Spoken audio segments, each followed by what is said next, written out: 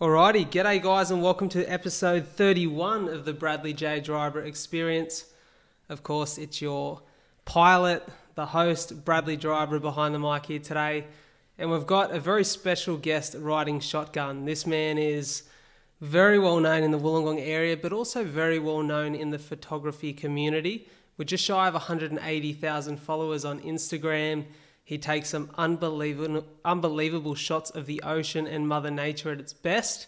Ladies and gentlemen, Mr. Warren Keelan. How are you, brother? I'm great, mate. Thanks for having me on board. Mate, it's an absolute pleasure to have you here. We just had a really good, for everyone listening and watching, we just had a really good, probably hour or so yarn just before we kicked this off. And I said to Warren, one of the things that I really like about him as a human being is his decency as well as how great he is at his art. And I knew of Warren for a while. He's got a shop just here in Wollongong, as well as some great social presence. So I recognise the face, but we met for the first time just a week ago now in the car park at North Beach, Wollongong, where I was literally running across to get my towel to jump in the ocean after a coffee. And I seen this lad in a wetsuit throwing his board back in the van, and I said, "G'day mate, what's the temp in there like?" And just turned into a great conversation and a good little yarn over a coffee. So it's always a good indication to see the decency of a human being in those first moments you meet. So thanks, mate. That's really nice of you to say. Yeah, it was great. I'd recognised your face, and from what I'd seen in the socials and Facebook, etc. And yeah, I just saw your face. I was just kind of, hey mate, had to say g'day to you. Yeah. I just got out of the water. I was in the water for a couple of hours shooting sunrise, so it was time to get dry and get a coffee. Yeah, 100%. And I think you were just about to jump in the water for a swim. So yeah, it was good to finally catch up and meet you. And I'm here today now, having a chat, having a chin wag. It's Mate, great. I'm very appreciative of you coming in. I know your time is very valuable. And the reason I was very eager and keen to get this chat underway is, like I said to you, I'd actually scoped you out a little bit before, and you're on my list of people to actually contact. And I'm so fascinated by the ocean. Like, the ocean completely fascinates me ever since a kid, and I'll be honest, that actually started with quite a fear for it, because as a kid I grew up doing little nippers, as most Aussie kids do.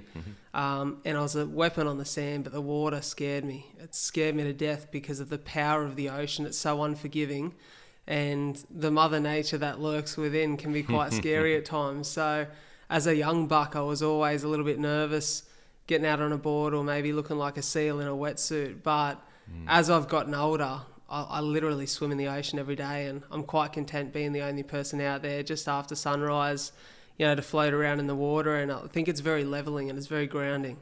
Yeah, I need it just like the air I breathe. I literally need to be in the water every day or every second day. Yeah. Otherwise, my mind gets a little bit crusty, and it's just part of my life now. I need to be immersed in it every day. But like you, I've spoken to so many people over the years, and they have the similar story, that they had a fear of water in the ocean. It's great at being around swimming pools because it's a controlled environment. It never changes really. But as soon as you put yourself in the ocean, it's a different thing altogether. And when you're 4 or 5, you have no idea what's happening. It's 100%. I think my very first experience that I can recall would have been around sort of 4 or so, and that was in Western Australia. And I was I've always been exposed to the ocean and the beach. My parents grew up in the ocean, surfing, etc.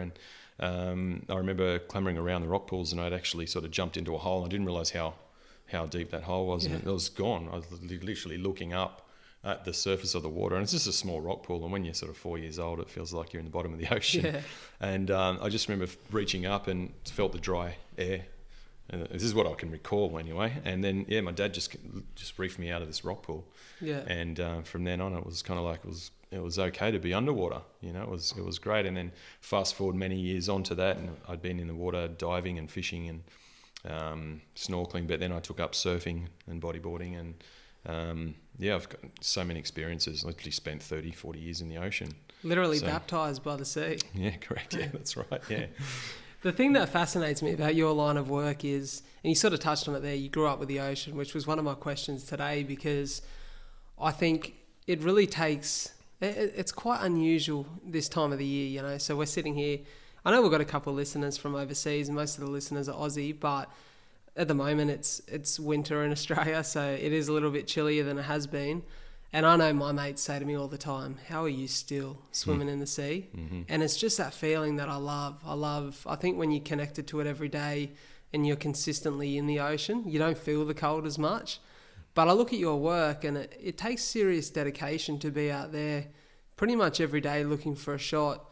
And there's plenty of days sitting there in that steamer where you'd be freezing and getting really chilly. So it takes a lot of dedication, and I can see that there's a love for it and a real appreciation for it. For sure.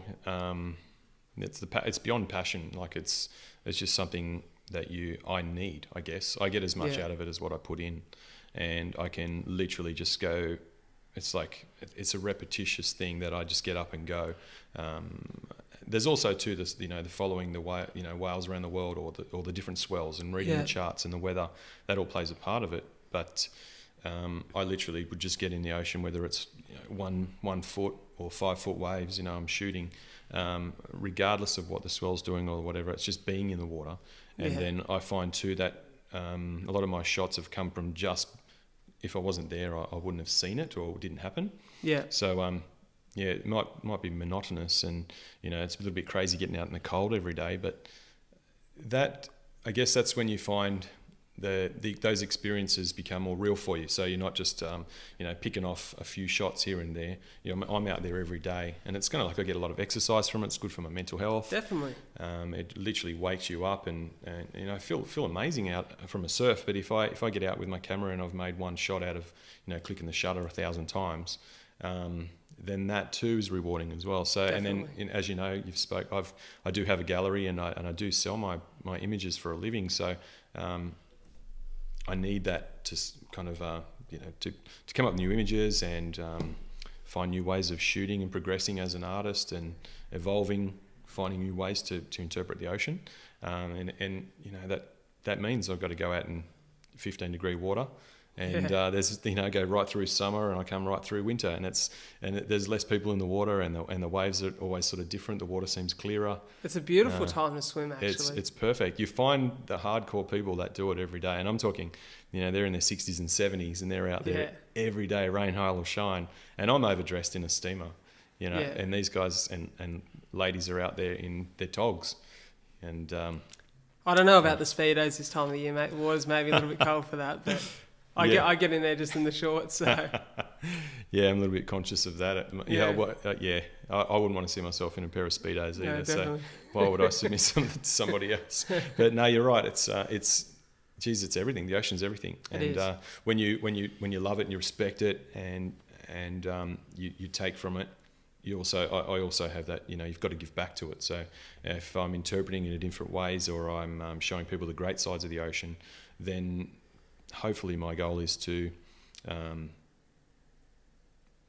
I guess, just show people a different side or perspective of the ocean, and an appreciation Definitely. of it. So they may think of it a little bit differently, and the creatures that inhabit it, and also, conserve it. It's an environment that we don't live in, but we can look after. So yeah, it's awesome, man. It's just 100%. Great. And then followed by that coffee.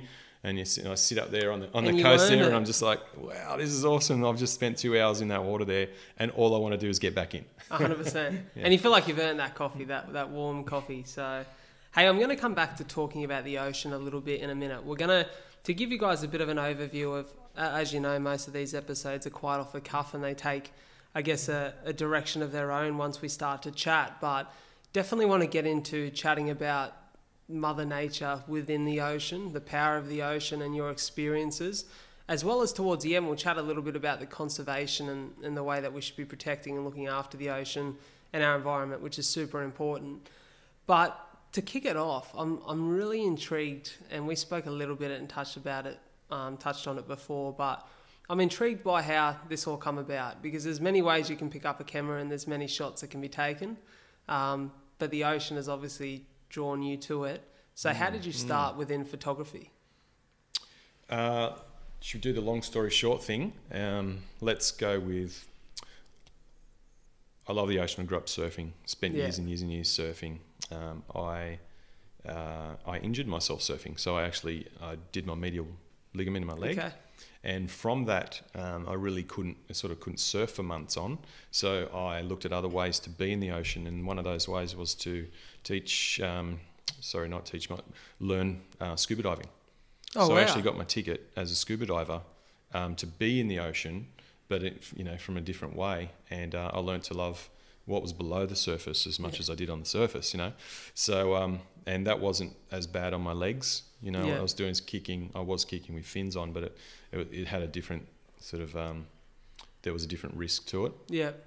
And so I did that for about 4 or 5 years, and I actually, because I love, my background is I love recreational fishing. Back in the day, I just love it, and I'm an environmentalist and I'm conservative about the ocean and what's in it.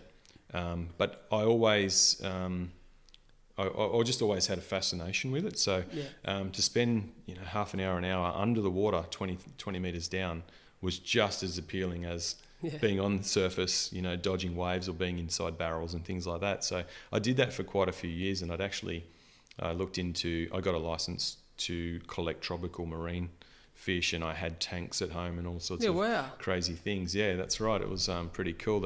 And I learned a lot about how some marine tropicals actually end up down in, say, Bass Point. It's really crazy because it's not, the environment to see clownfish and and angelfish when they're sort of North Queensland, Cairns and Great Barrier Reef.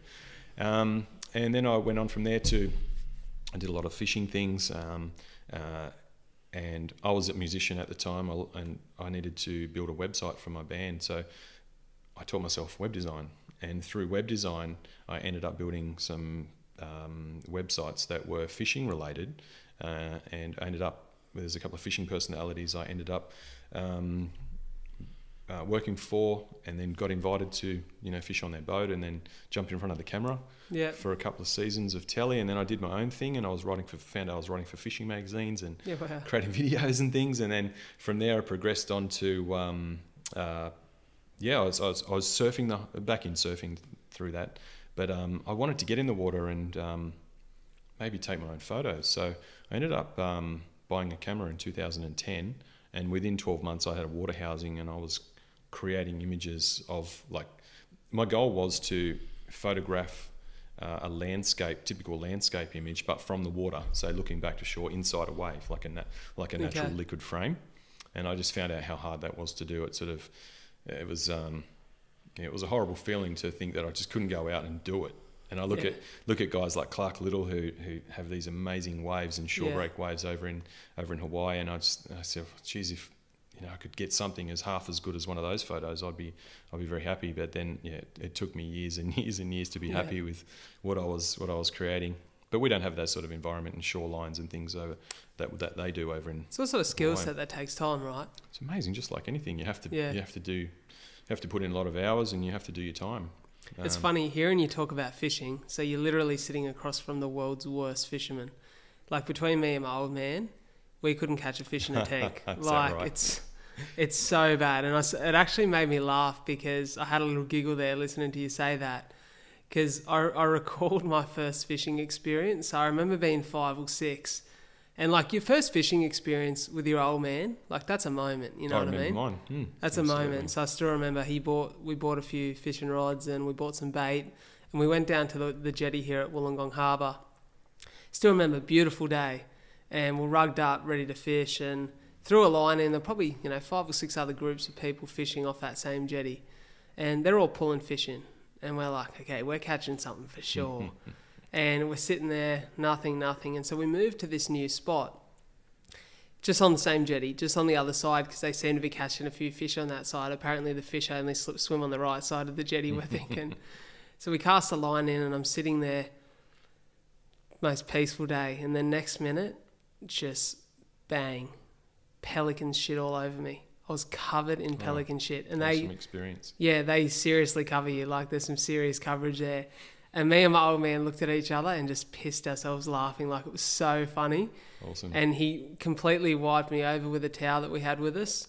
And we found it so funny. So we moved over to the other side again. And we're thinking, God, where's this pelican gone? Next minute, bang, round 2, covered again. We end up finding out we're sitting under one of the lights. And it's just sitting on top of the light. We just couldn't see it vertically above us. Sure. But ever since, I think it's cursed me. I can't fish to save my life. So, But I always loved the ocean, and it was, for me, I was fascinated by dolphins as a kid. So you think of, you know, those crazy cat ladies. I was like the crazy dolphin kid. There were dolphin photos and plates and dolphin clocks and dolphin sheets in my room. I loved dolphins. And I just had this fascination for the ocean. And unfortunately, I think a lot of people don't get to experience it in its natural habitat. So I'm really intrigued to hear about your first real encounters with this great ocean wildlife. Wow. Oh, geez, it would be just, I guess the first time would be either out fishing when you'd see like dolphins and things like that, and then you'd see sharks come up to the side of the boat, and you'd either be freaked out or fascinated, or, you know, equal amounts of both. Yeah. And then you know, a whale, if you're out there and you're drifting, and then this humpback whale just materializes next to the boat. This is like a 30-ton thing. Yeah. You're like, holy shit, this is awesome. You know, this is so good. And then diving as well. So diving, whether you're spearfishing or just snorkeling or scuba diving, when you can go down to, you know, to 15 meters and crack open a sea urchin and have a 10-kilo blue groper come up and eat out of your hand. It That's just changes incredible. Everything. You know, you're just like, oh, this is amazing. You know, you feel like you've got a role to play. Like, this is awesome. You can either continue doing what you're doing in life and appreciate or what I found was I just wanted to be in there longer, and I wanted to find out more about these fish and different species and things like that. And that progressed to, you know, being a surfer, and you could talk to every surfer in the world. One of their, you know, it's always in the back of their mind there's going to be a shark out there, because, you know, they've been portrayed differently over the years, you know, with movies and Jaws and things like that. So and you can talk to 100 of them and find that 99% of them will either have something going on them. When you swim out in the dark, because you've got to be mindful of them. You know, they're a big creature, and yes, they're wild. They've been painted, you know, in the wrong light over the years as well. But at the end of the day, they're a wild creature. You know, they're just literally muscle with a mouth. You know, but they're very intelligent, and they're just fascinating. So to be able to get in the water now and photograph things like that is just an absolute privilege. Yeah. I can, let's go back to, so a few years ago now, I was speaking to you about a good friend of mine, Dave Sanford. He's from Canada. Yep. And he also had a fascination with great white sharks, or sharks in general. Scariest, most fascinating creature. It's amazing. And so the great white is probably, you know, one of the pinnacles of the British sharks that I'd wanted to, you know, capture, just to see in its natural environment. And we had the opportunity. He invited me to come down to Port Lincoln in South Australia. And in your mind, you're thinking, wow, this is pretty cool. The place I'm going to is about 4 hours out from Port Lincoln, at a place called the Neptune Islands. And it's a group of islands there that's, you know, it's a protected area.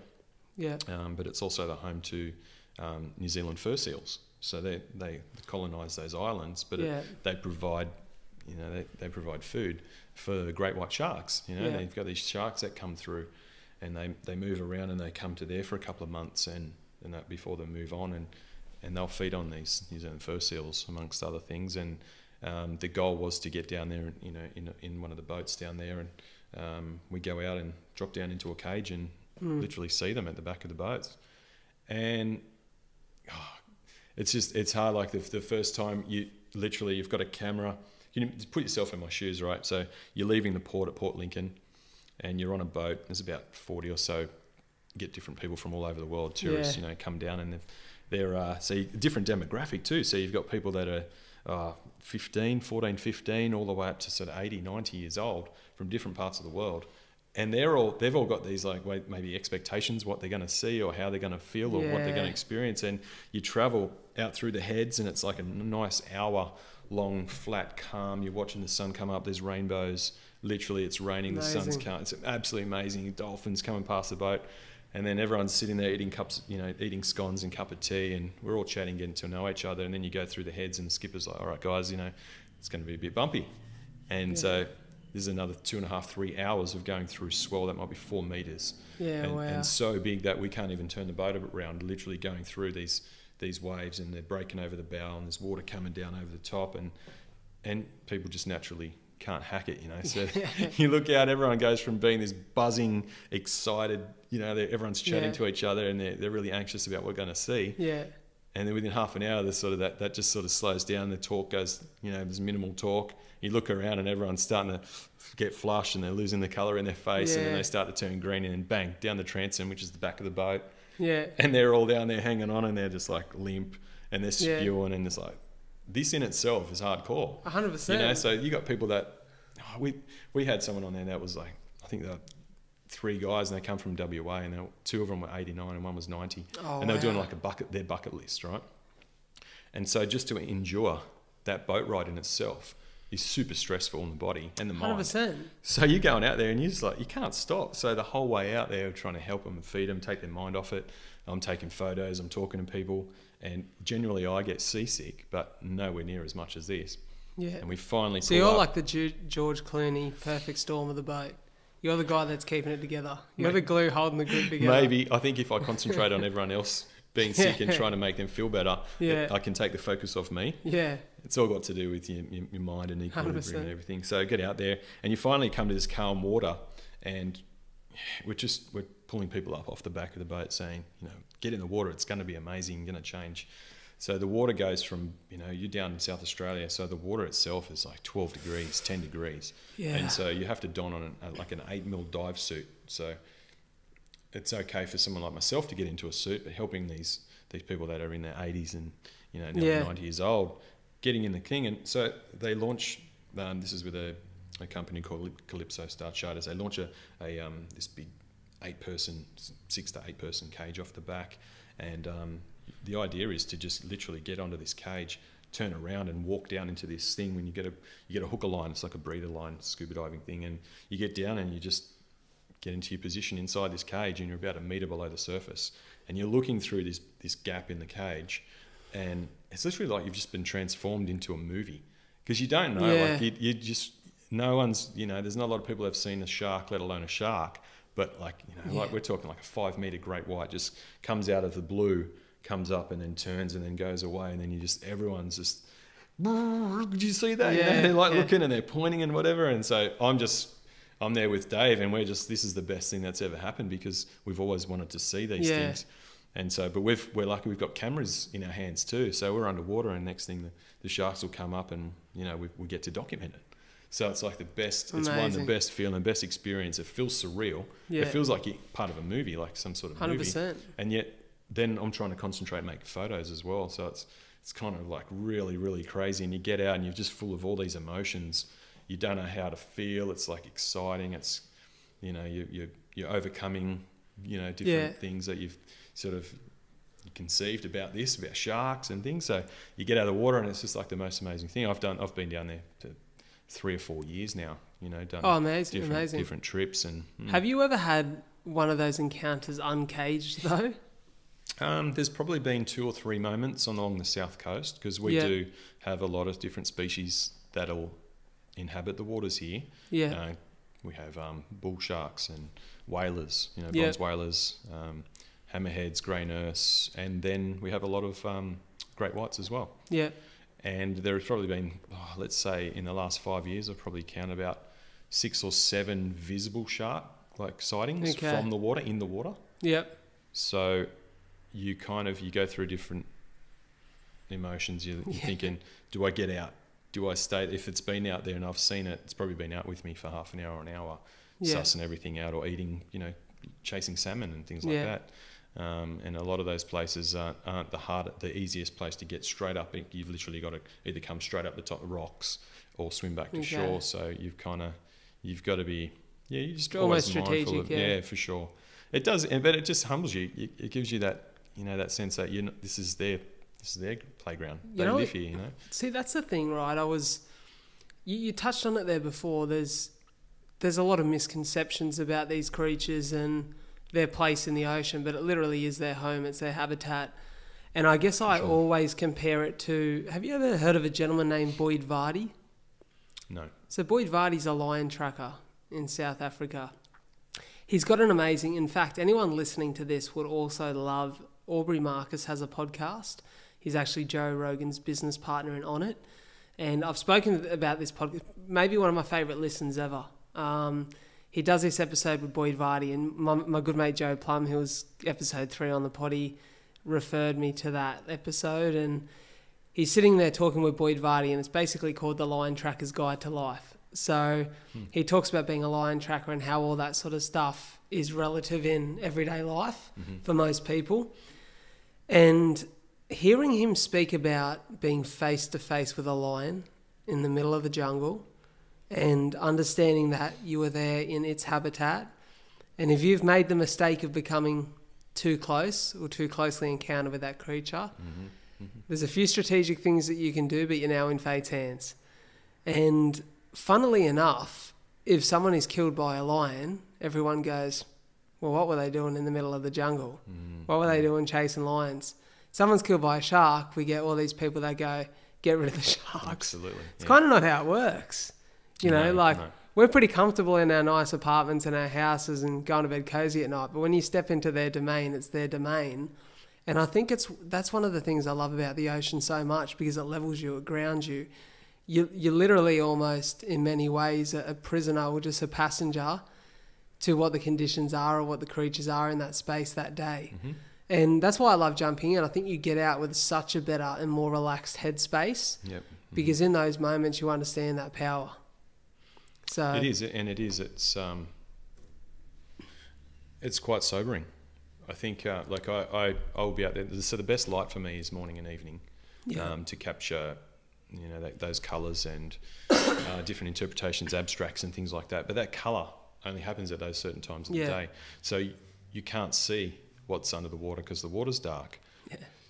So you either feel comfortable or you shouldn't. I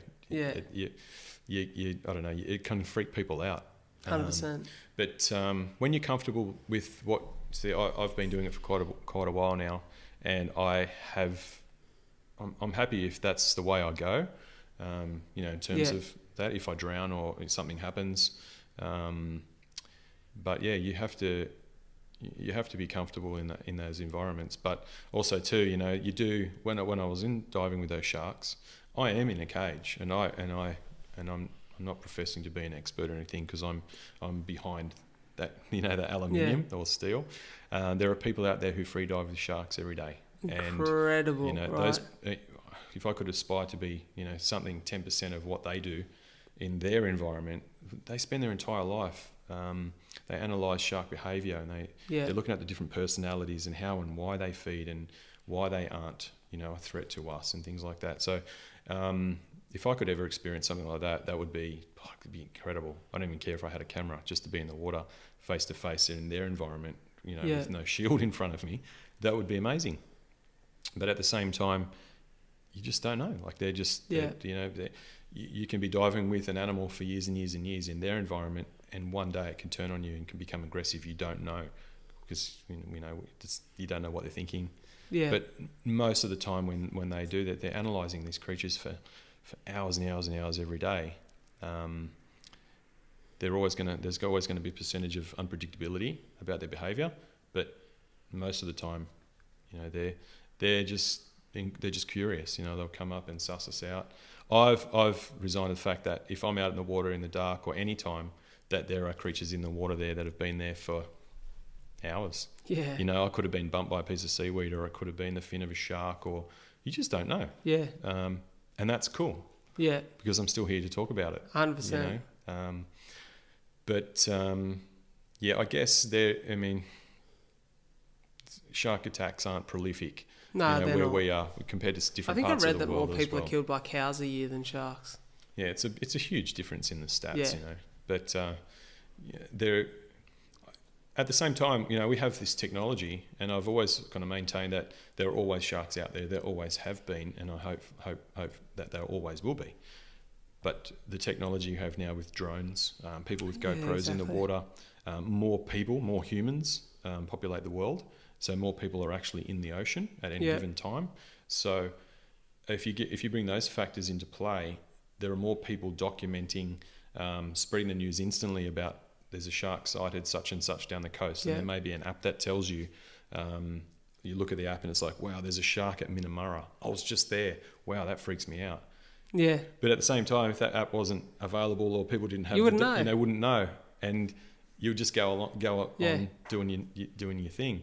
So that hype is also, or that sort of fear can be increased or heightened because people have that access to that technology. If you were down North Beach and you just went for a swim, right? Yeah. And you came out and you felt great, and you went to work, and then you read on one of these apps or on, say, Facebook or Instagram that there was a great white shark at North Beach while you were there, how would you feel? And it's kind of like, wow, that's pretty cool, but also kind of frightening at the same time. Yeah. Most people would sort of think that's pretty scary. But without that technology, you wouldn't know. You wouldn't know. So it's, I don't know, like there is that perception is always on the sort of the negative side, but it's kind of people that are into the environment and love the ocean and its inhabitants always they've got a job to do, to show people that they are beautiful creatures doing their thing. Exactly. I'm going to come back to something you said just a few moments ago where you spoke about those moments in the water, even if you were without your camera. And it makes me think, because there's often a conversation that the world we live in is so heavily documented now. And obviously your camera is a part of your life. It's how you document your art. It's how you make your living. And it's a big part of what you do every day. And I'm the type of guy that loves to capture moments as well and look back on them. Like I often look back on my social feeds where I, spread a lot of memories with family and friends and those sort of things, and look back with some quite joyous moments there to recall. What is the balance between having that camera all the time and then sometimes just being in the moment where it's just you and it's just your memory and experience? It's so vital that you have to, as a photographer, the things that you love about what you do, you have to constantly remind yourself why you're doing that. Yeah. And you have to recharge that sort of that feeling of being in the ocean while the sun's rising. Why look at it through a little viewfinder every single time you go out? Or why, if I for an example, I went to Vavau a couple of years ago in Tonga. Okay. And I had the opportunity to dive with humpback whales. Yeah. And my first experience diving with a humpback whale was a male whale, it was probably about 15 meters below the surface, and it was sort of just sitting there, and it was singing, and it was they're fascinating. It's incredible, and you've got this thing that's this vibrating, this sound. It's almost deafening. I did have my camera in my hand, but I wasn't even worried about it because you couldn't hold on. You couldn't even. It was that violent. Like it was really. Yeah, it was making all these sounds. The sounds are typical whale sounds. Yeah. And, it's a form of communication as well for them. So the closer you get to them, the more violent that sound. It's literally vibrating the water and the sounds going through the water. And I remember I didn't even bother. I just wanted to experience that because it's so, like I was saying, so important that as someone who documents things or creates images of say whales, you have to experience that first. And you have to constantly remind yourself to put down the camera and just look and listen and feel that, because it's evoking emotions and things as well. So if you want to portray how beautiful a whale is to somebody or show them, how incredible this creature is, if I don't remember any other experiences other than looking through the lens of my camera, I just might as well just watch other photographers' photos, It's like surfing. It's like... I take photos of waves and big empty waves and things. I just put down the camera sometimes, just watch it. Yeah. Because it's like, wow, it's so crazy. And that's why I get out there. I want to show people what I'm seeing. Yeah. But I've also got to... But then, there are photos that people never see of mine. I'll take photos of things, of waves and sharks and whatever, that they're kind of just for me. Yeah. So I love the fact that, yes, I do have a job. My role as a photographer is to share imagery. Yeah. But also too, it's one of those things you can't give away everything, otherwise you have nothing for yourself. Yeah, it's got to be a balance. It's actually funny, like sitting here with you today, an article popped up on Facebook this morning, and it must have been the universe sending me a topic to discuss because I think it was ABC put it out. It was about whales, humpback whales, and how I think 30 odd years ago, the number of humpback whales within the ocean and how that's actually massively increased to this day.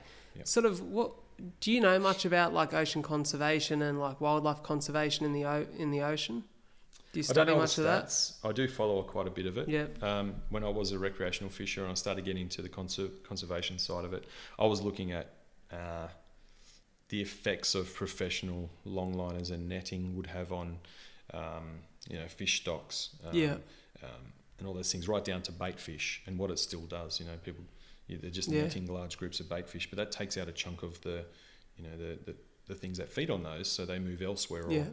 So I did have an interest in all that, but going back to your whales, I listened to the same interview because I'm fascinated with it as well, and I love the fact that I am a member of Orca. So I'm a registered member of Orca, which we rescue injured or beached cetaceans, so whales and dolphins and seals and turtles and things like that. So what does that entail? So that if we have, for example, if we have a whale that's unfortunately beached itself due to injury or there's a lot of factors we don't know about why they do that.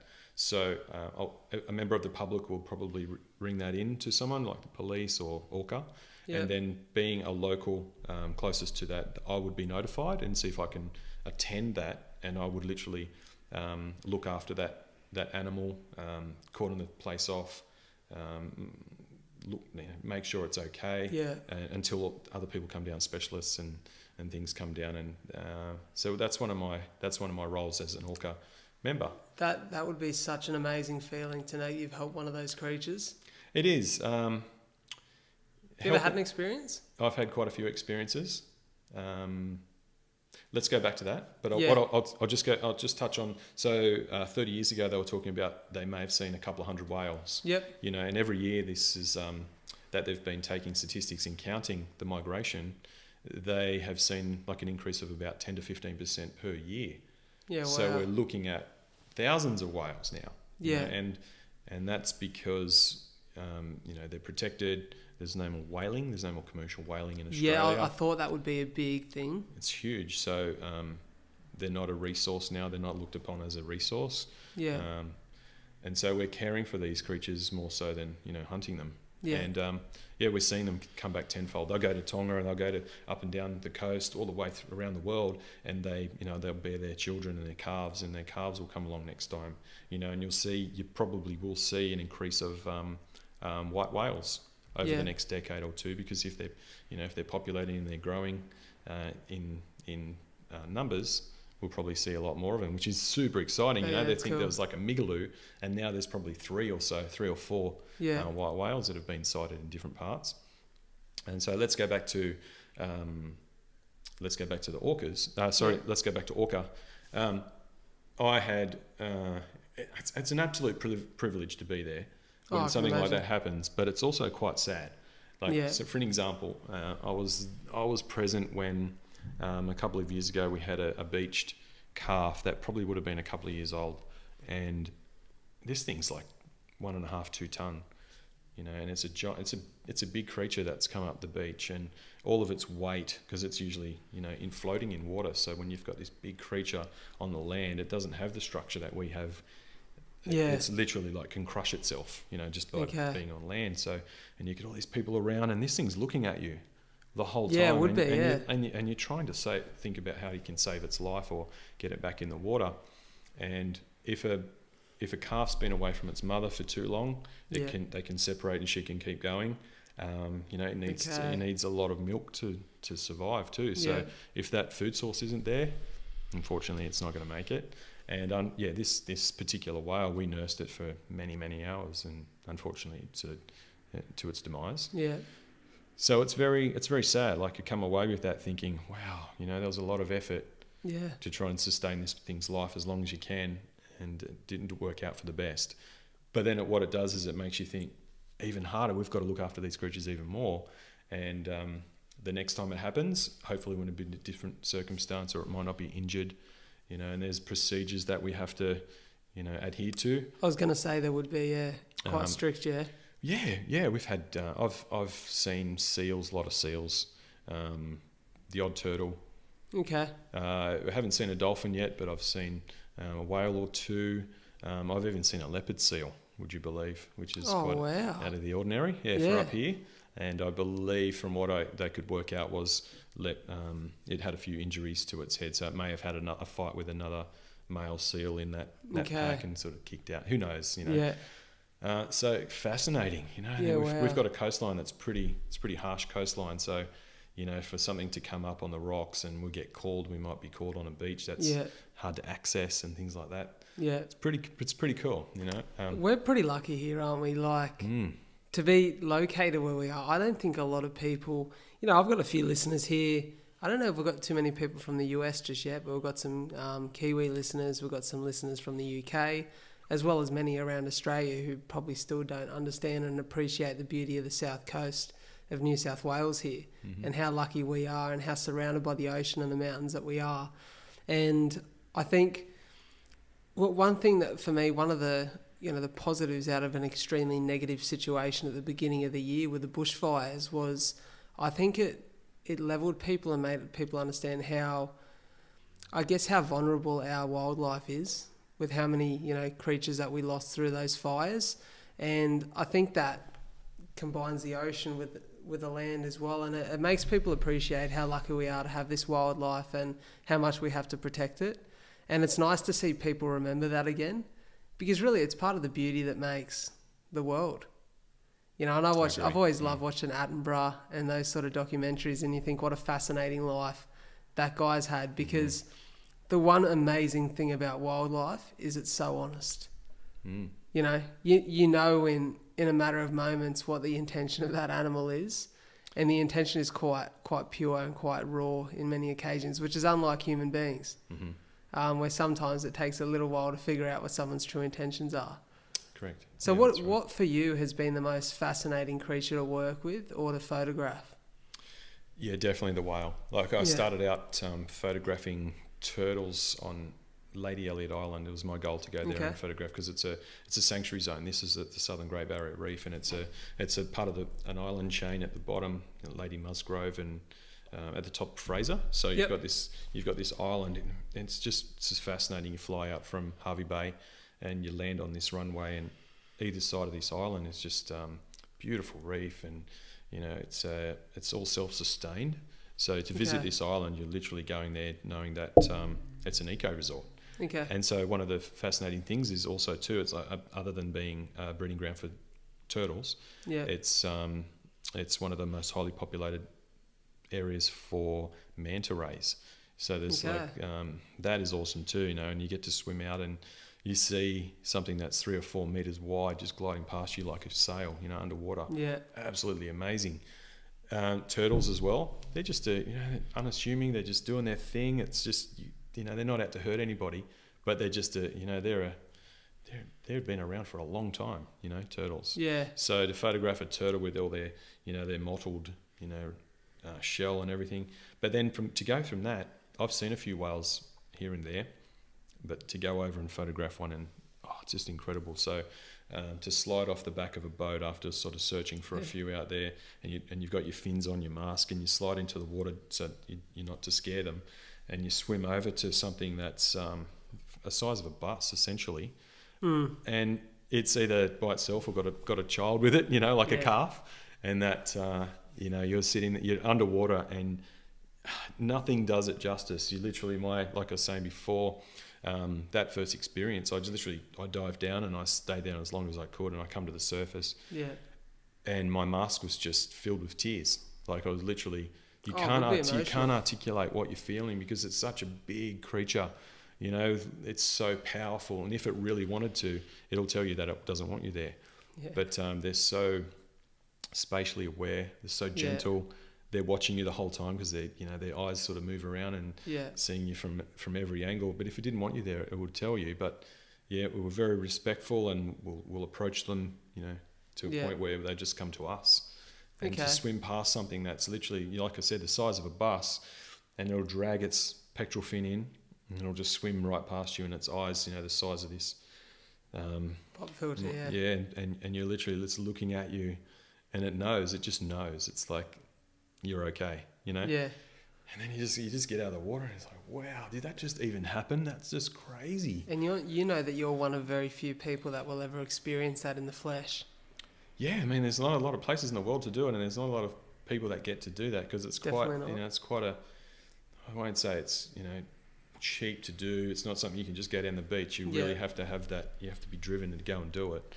And to see it and experience is probably, bar none, nothing comes close. If you can get a photo of a whale as a photographer and you're really something that you wanted to capture and you come home with it, it's still, the photo still doesn't do that experience justice. Yeah. But, to go out there and swim with them, must be a few dozen different types of whales now and different personalities, and their calves come up out of the water and they're splashing, breaching, a few meters away from you. It's pretty cool. It humbles you because it makes you feel like insignificant, as a human. It's like, what did we do to these creatures for so many years? And then at the same time, you come away with, wow, I've got an important job to do. 100%. To show people that these are worth, saving.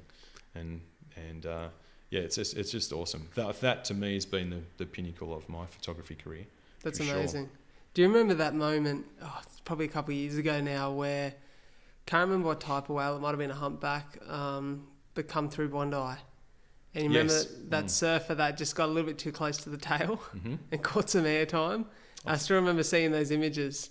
And it's just fascinating to see that creature in the water near the surface, and to see those surfers who look like ants. They do. Around a human being. And it's awesome to have those experiences, and, lucky enough that you can come back, reflect on that and have an image that you've taken.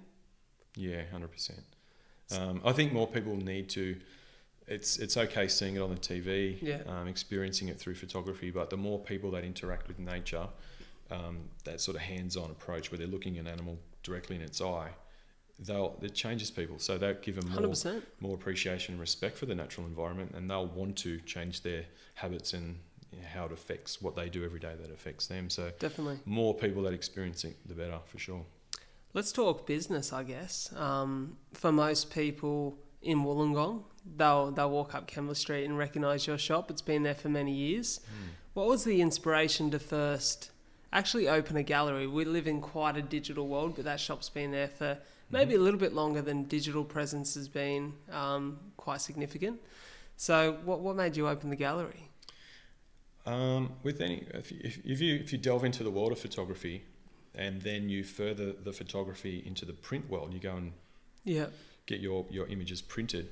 That's a whole new form of art as well. So taking the photograph is awesome, but then going and printing it and translating that to paper is a whole new different thing. And if you're fascinated with the print world, then little lights go off in your head. It's like, wow, it doesn't matter what you're doing at the moment, whether you've got a trade or you've got a different job, which is kind of what I had at the time.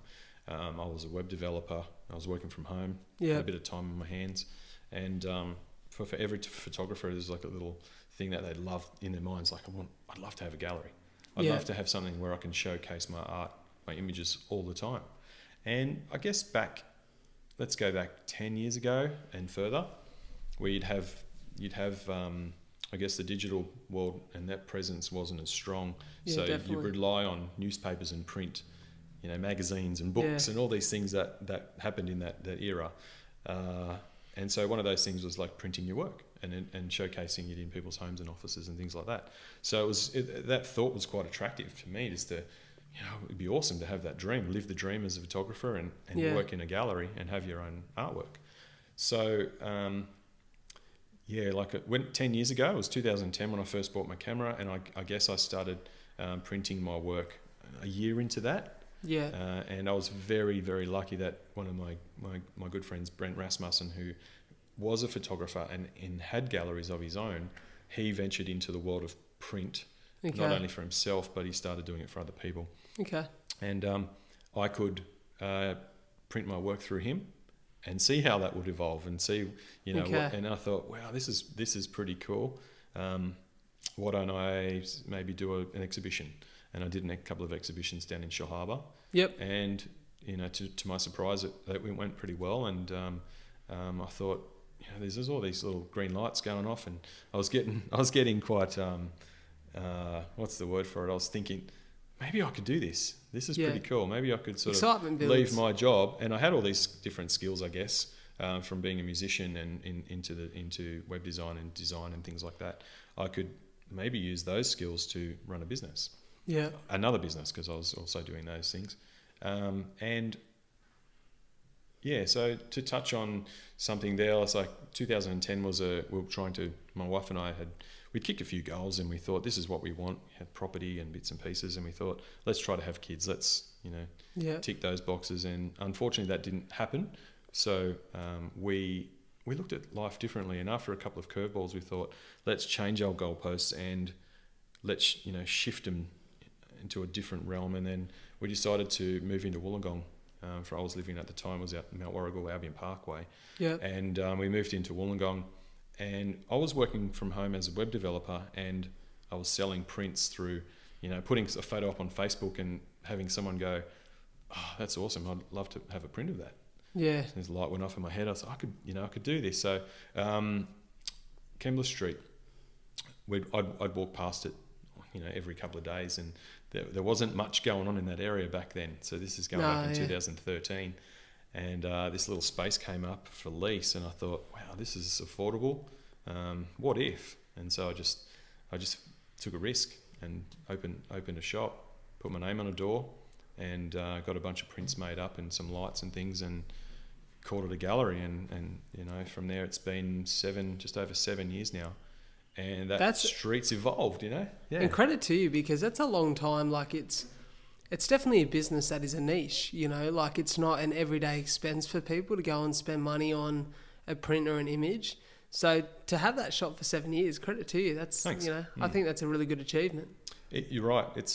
I guess art is considered a luxury item. Yep. And, even the current period that we're in right now. Correct, yeah. With, pandemic and COVID, and then, the bushfires and things like that. Putting something on your wall is not seen as a priority item. It's sort of more food and paying the bills. Yeah, definitely. So to make it through those kind of times, don't forget I have an online presence as well. So I'm selling a few pieces around the world. Yep.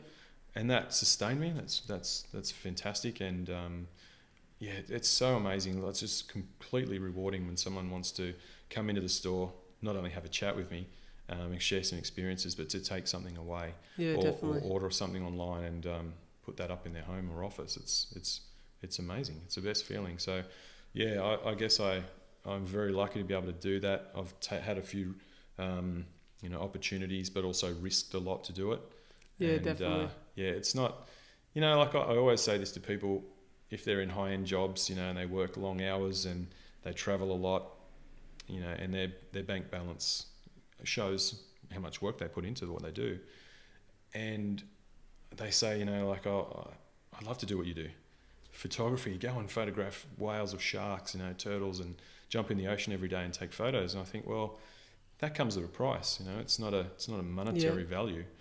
There's a lot of people that are photographers that I know and considered professional on top of their game, and they've got other jobs, just to make a living, because it's one of those things where perception is the killer. You could have definitely 1 million followers on Instagram and still not be able to make a living off what you do. That's one of the things I really appreciated when we first met. We sat there and we had that conversation over a coffee, and you said basically that, and it really struck a chord with me, because that was a financial decision that I had to make. I went from, I'm 24 years old, so I was making pretty comfortable money and probably would have made a whole lot better money the next 5 years with my career progression. And I had to make a decision that, okay, how much does the comfort of a bank balance and those material things mean to me right now? And just didn't mean as much as happiness, and it didn't mean as much as passion did.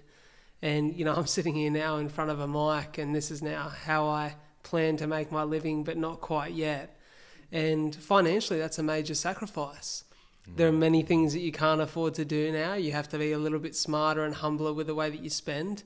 You're smarter about those coffees you buy and those meals you have out, but there's a real satisfaction in making something or having some form of satisfaction come from your work when you're passionate about it. And we spoke about it just prior to coming on air, where you just touched on then that feeling of someone coming in and connecting with a piece of your art or one of those prints and buying that and putting that in their home and featuring something that you've created in their home or their office space. And I mentioned how it feels to get a positive message or, a 5-star rating or a lovely review on podcast app. That lights my fire now. And I realise that those moments for me mean more than money. And I think those moments would mean more than money for majority of people in life, but it just takes sometimes throwing yourself in the deep end to figure that out. Because money is a creature comfort.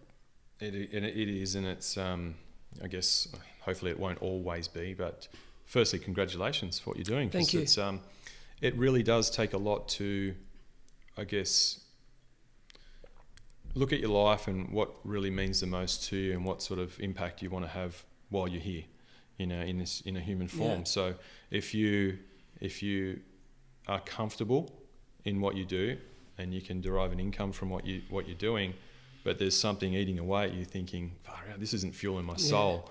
How am I going to better myself as a human being, or even share experiences or with other people or other people's experiences with your listeners. Yeah. And to take a step back from something that you're comfortable with and you have security, job security, and it takes a lot, man. It's not just going, I'm going to try this for a couple of months and see how it goes. It's literally, everything that you work for to reach a platform where you're going, holy cow, like in 5 years' time, I could be doing this much or selling this much. And in your case, what you're doing professionally prior to this or during this. And you think, I'm on my way, closer to 50 than I am your age. So I think, wow, what if I get to 50 and I haven't done those things, or I didn't try, or just didn't even give it a go? 100%. And you got to take a step off the ledge sometimes and think, if I drown, figuratively, if you drown, it's like, okay, well, I'll start again if you do something else. And success is literally, the amount of failures you had prior to that before you actually feel comfortable and you feel truly happy with what you're doing. Yeah. And I think without getting into it too spiritually, it's you make more of an impact. You just feel like it's a bit more real, like your existence matters because 100%. like we were discussing prior to this, you've had some people on that have shared their experiences courageously, but also too, they'll never know, or they kind of will know through your feedback, but also too the greater reach that you have. 100%. How much of an impact will that help, people? And if you were the vehicle for that, and you have that rapport with people, then I think you've got a great role to play. And I don't think anyone can do your previous job, but there's not a lot of people who can do what you do as well. So I think they're the things that you have to tap into, utilize, and make the most of, because I guess you can always come back to your previous job, can't you? I mean, 100%. You can do that down the track, and that's one of the things that property is going to be there. There's always going to be someone that wants to buy something and someone wants to sell something. If you can connect the two and you do that as a job, that's great. You can do that down the track. There's no age limit on what you do. So I think you've got an important role to play, and I think so far from what I've seen, and it's an honour to be sitting here talking to you about my experiences too, mate. So it means thank you. a lot. Yeah, for sure. It's funny because I guess I've done an episode quite recently on why I left real estate, and it was a number of life realizations, and that I'm blessed to have had at 23, 24 years of age. But, you touched on it earlier. You mentioned that story of being on that boat heading down to see the great whites in South Australia, and those 80 or 90-year-old fellas that were there to tick off their bucket list. And I love that movie, The Bucket List, with Jack Nicholson and Morgan Freeman, I think is... Hey, Hunter, the dog's having a little bark here. He must like the movie too. I absolutely love that movie because it's so true to life. You get to that point where time is running out, and at what point do you realise how important the experiences you have and the memories are that let you rest easy and let you feel great about the life you've had. And I'm just chasing those moments now. Like, I'm chasing those feelings that allow me to be satisfied with my day-to-day or my week-to-week. And I got sick of living for Sunday. And I hope that more people find that balance of passion and work in life and understand. So a lot of people probably listening to this going, well, I've got kids or a mortgage or this or that, and I can't make that plunge, and I completely respect that. But I say, find that time in your life to have those passions and explore those curiosities, because, man, life gets pretty bland without it. You don't have to make it doesn't have to be the highest cliff that you step off. You know, it can just be a step. 100%. And if it's something that you're passionate about or you're intrigued by, just give it a go, because you just don't know. And if you never do it, then you kind of, I just don't want to regret anything. 100%. That's what I was saying before. Like, I shifted my goalposts, and I wanted a life rich with experiences, and that comes at a price. And so for me, that was more important at the time, and still is, rather than the things that I can't take with me. 100%. At the end of it all. So I'm sitting here talking to you, and I have a few things to say. You know, like, those experiences are pretty cool and pretty crazy, but it's still, for me, it's really weird because it's still not enough. Yeah, and I get that. I'm content with it, and there'd be some of the things that, you know, there's a few people that I just love to do. Yeah. But for me, it's I'm in the position now where, you know, I don't have kids. I'm not tied down by mortgages. There's a lot of things where I can just literally pack up and go for 2 months, or awesome. 6 weeks or whatever, and just go and do something. You know, that's a nice freedom to have. Absolutely, but it's also, the security's not there. So it's it's good. It's a balance, right? So you can't be. There's not a lot of people that can say, okay, well, I'm financially stable for the rest of my life, and I'm just going to go and do what I want to do. Yeah. You know, so it's it's pretty awesome. I've been pretty lucky that I've sustained a few injuries over the years as well. Yeah, they're things that sort of hold you back and, you know, prevent you from doing what you do. But giving and sharing experiences is kind of like, that's high on my list. You know, and helping other people out too. So one of the other sides of my business is I have, other than selling prints, I actually run another business called Vagabond Photographic, and there's myself and 3 other guys, including Russell Ord, another amazing ocean photographer from WA. Yep.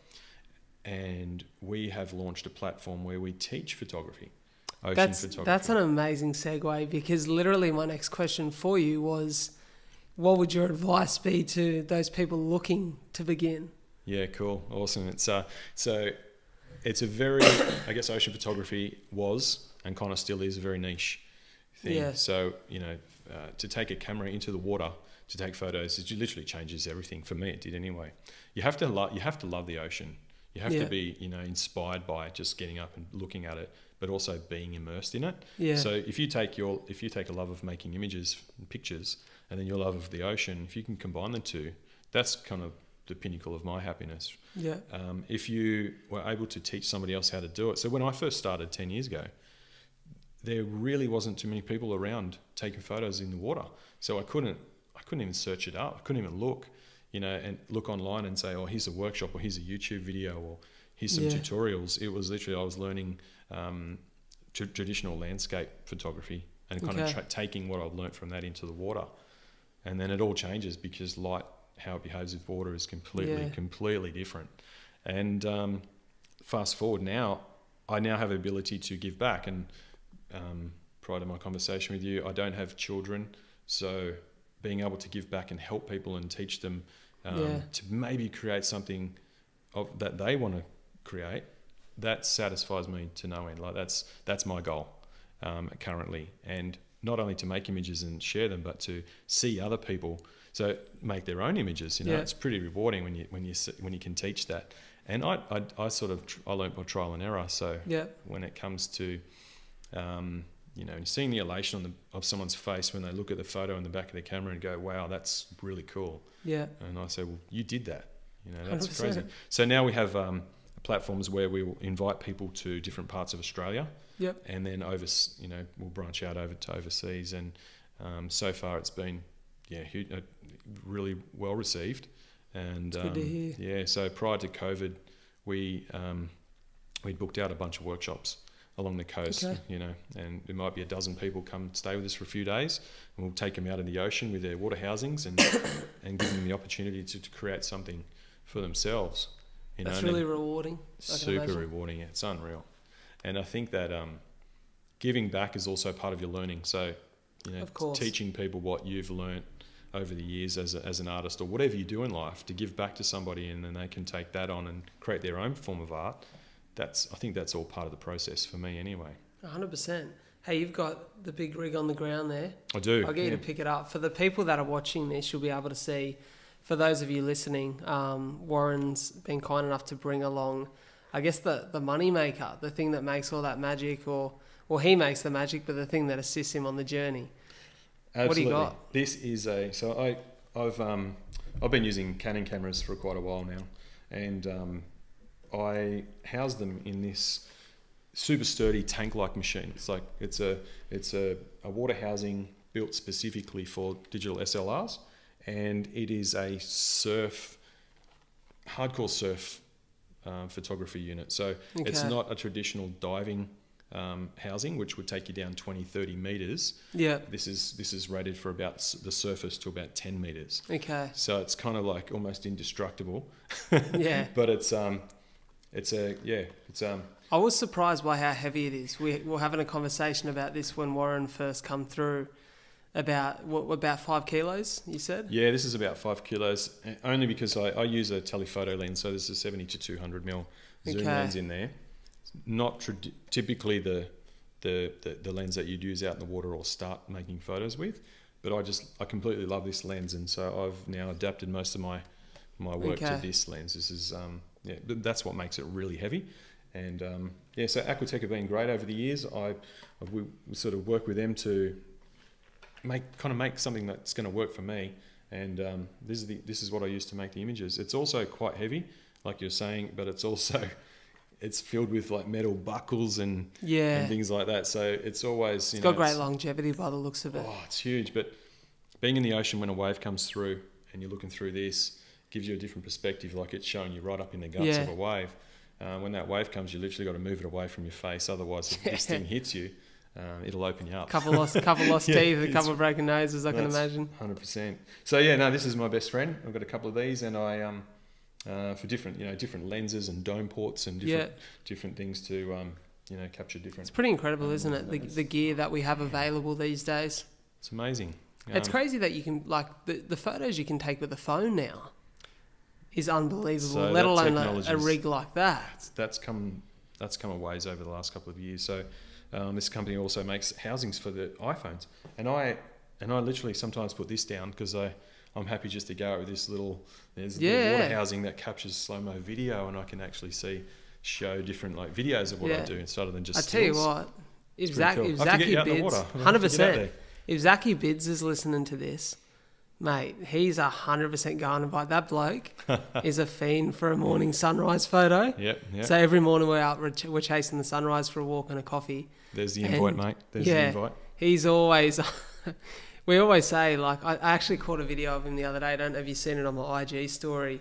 Sitting there with a couple of mates from Active Boys having a coffee after a swim.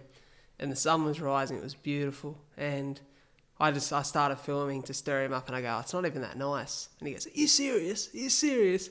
He got real G'd up. But no, we love it, man. We love it down there at the beach, and I'll definitely take you up on that. It's an awesome attitude. Yeah, I'd love to come out there and catch a few shots and see how it all works. Cool. I'll have to get into the water and maybe get a few shots for the mate, 100%, experience, mate. 100%. Yeah, that'd be amazing. Hey, before we finish up, we're literally going for nearly an hour and 10 now, cool. Which feels like 5 minutes. But I want to know what's next for Warren Keelan. Is there anything on the horizon that you feel like you're yet to conquer, or you feel like you'd like to test yourself within? Yep, absolutely. And as touching on before, I'm always satisfied with the experiences that I have, but I always want more. And one of those, there's probably a few in kind of that bucket list thing. Yeah. I'd love to get over to Hawaii again as a photographer. Photograph some of the waves and the breaks over there. Beautiful spot. Photographically, it's just incredible. Tahiti, it's got some of the biggest waves over there, and Chopu, and just those really high volcanic, mountains where it sort of reaches the sea. There are a few other animals I'd like to photograph, not necessarily in the water, but on land. What are there? More sharks, orcas, manta rays. New Zealand even, just go up and down. I'd like to take a month off and just go and explore the coast of New Zealand, photograph some of the the rivers and streams and waterfalls and ice caps, and get in a chopper and do a few aerial trips over there. There's always something that I want to do. One of the things I really want to do prior to this all shutting down was to get over to the Ningaloo Reef over in Western Australia. Okay. And photograph whale sharks, you know, and catch up with a few photographic mates over there that work there and live there and experience these things every day, and they never tire of it. You know, and that joy just comes through in their photographs. Yeah. Manta rays jumping out of the water, and giant humpback whales and tiger sharks 100%. And things like that. So to put myself in, you know, that environment, it's always been on the go-to list. But it's, you know, you've got to, it's a bit of a trek from here to Perth, and then you've got to go all the way up to Exmouth. It's quite the trek.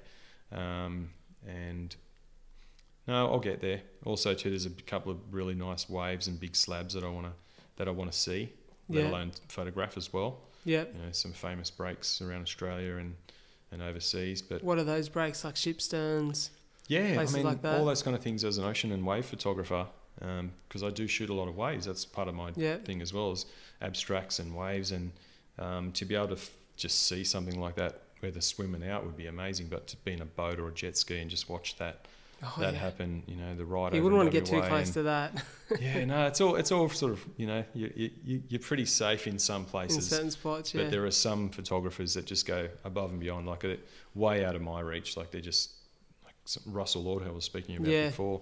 You know, his photography is just, it speaks for itself. To him to jump off a jet ski over in WA and swim over to these waves that are, you know, 15 foot.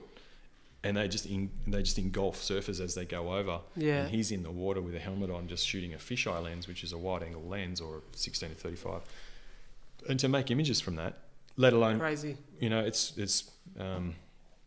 there are lots of sharks over there as well, so you don't know what's under the water. Exactly. So those kind of things, they do fascinate me. I know my own limits, and that's one thing with photography as well. Ocean photography is, you know, push yourself as much as you can, but kind of be smart. You've got to be smart about it too. Yeah. There's always something, little voice in your head that says, "Oh no, that's a bit dangerous." Yeah. Calculate it, you know, look at it and go, "Okay, 100%. Is it really, or is it worth it?"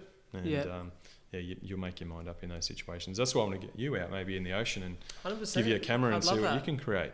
I'd love that. That'd be awesome. Cool. That'd be awesome.